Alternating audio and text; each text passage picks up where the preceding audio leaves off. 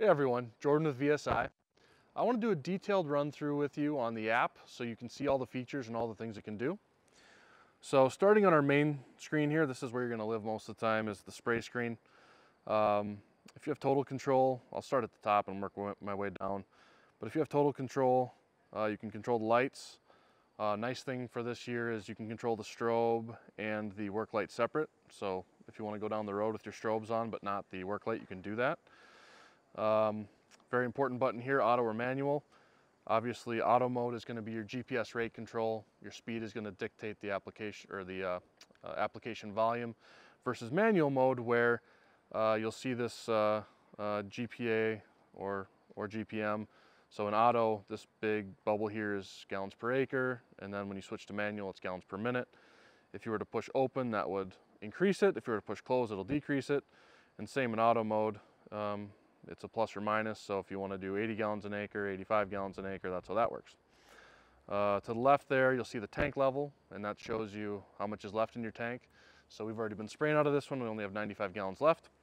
Hose tracking is a really cool new feature that people have been asking us for a couple years. When you click on hose tracking, it's only going to track what's coming out of the hose reel. It's not going to track what comes out of the spray booms, and in fact, you'll see that it grays out the spray booms, so they don't even work. When we're done hose tracking, we turn it off, and now you can use the booms again. Ice Buster is in our settings menu that we'll get to, but you can preset a desired gallons per acre rate. So let's say you want to do 200 gallons per acre, and you have a really bad spot of your parking lot. You're doing a lot of 80 gallons an acre. You want to hit this one spot at 200. Click the Ice Buster button. It'll automatically increase that up to that level. When you get done with that spot, you turn it off, and you're done. Driving between sites, driving down the road, or if you're just sitting, you don't want to accidentally turn on your stuff, you can turn on your boom lock. Again, it grays out our boom section controls. And then if our system was on, obviously it's not right now, but if our system was on, I can control my middle, left, right booms all independently, just like you could before with our in-cab controllers. So now, if we go to our ACC menu here, accessory menu, this unit has total control, so we can control our engine, we can run our choke, we can select our throttle, obviously we can start it, we can turn it off, we can rewind our hose reel. If you don't have total control, you still can rewind the hose reel from the app, but you won't have the separate remote to do that with. If we go to our settings menu, most of these settings, actually all of these settings, come preset from the factory at the correct rates. The only one that you're going to regularly have to interact with is this tank level. So let's say you went to your refill station, you have 94 gallons left, that's fine. You can just hit the reset. Are you sure you want to reset? It's going to reset to the standard size, which is the size of the unit that you're running. So you see I hit reset, went back to 305. Some of this other stuff, again, like your boom width, that comes set from the factory. That's not something you should ever have to change. Left, middle, right, minimum flow, it's a factory setting. Here's where we change our Ice Buster. So if we want our Ice Buster to be 200 like I talked about, we can increase it to 200. Servo speed, again, that's a standard setting from the factory, and our flow meter cal. Those are things you should never have to play with. There are unique situations, customers doing unique type lots where they need more or less responsive performance, and we can help you change those as needed, but we recommend you don't mess with those settings unless you talk to someone from VSI. So now I'm going to save these. Another cool feature is if you ever accidentally mess the settings up, you can always reset the defaults. It'll change all those back to what was programmed in the unit when you bought it. So now our details menu. This is a really cool feature of the app. So this allows us to track all of our jobs, and we can track the amount of product we sprayed with our booms, how much you sprayed with our hose reels. We can name the sites. So, you know, if you want to name your site, let's call this VSI parking lot. Now we are tracking the VSI parking lot.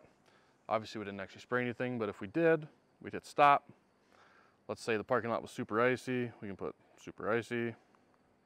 Oops, I'm bad at typing today. And now that job is done. We can start a new one. Let's call this VSI. We'll call it VSI parking lot again. Now it's a new job.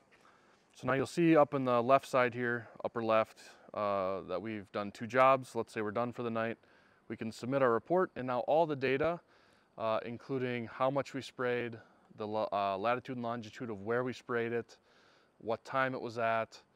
All of those things can be tracked with a CSV file that you can email to yourself. So you can designate whatever email address you want for this to go to, and all of your operators can submit this, and then you have all the data. So in addition to tracking each site, we can track by the event. You'll see this next one down here. The event started at 11 a.m. If we had actually done all this stuff, we would have covered, however many acres, however many gallons, however much hose reel. That can be reset per event. And then also tracking for the season. This is great to know for your utilization. You can check at the end of the year, like how much are we actually using our spray units. Maybe you'll see a correlation between, the smaller trucks are getting used more than the bigger ones. That'll help you make better purchasing decisions in the future.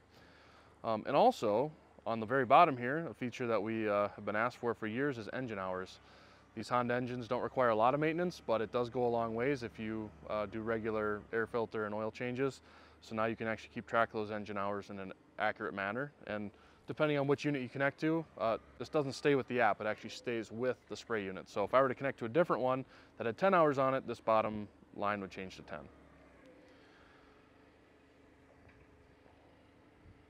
The last feature, something really cool, is we have built in the ability to update our circuit boards by Wi-Fi. So let's say VSI comes out with something a little bit better, a little bit faster, more accurate, whatever the case may be.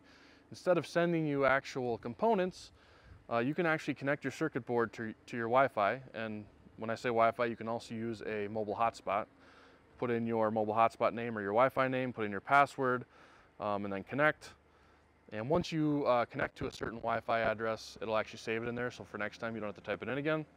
And then if you were to connect the board to Wi-Fi, it would search for updates. If there were any available, wait a couple minutes, it'll update the board, turn it off, turn it back on, and now your board's the most current version.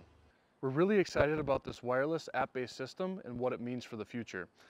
Having the ability to update this over the air and having the ability to use a smartphone app that we can update in real time, that really means that the opportunities are limitless. We're super excited about it, and we hope you are too. If you have any questions, please check out our website or give us a call. Have a great day.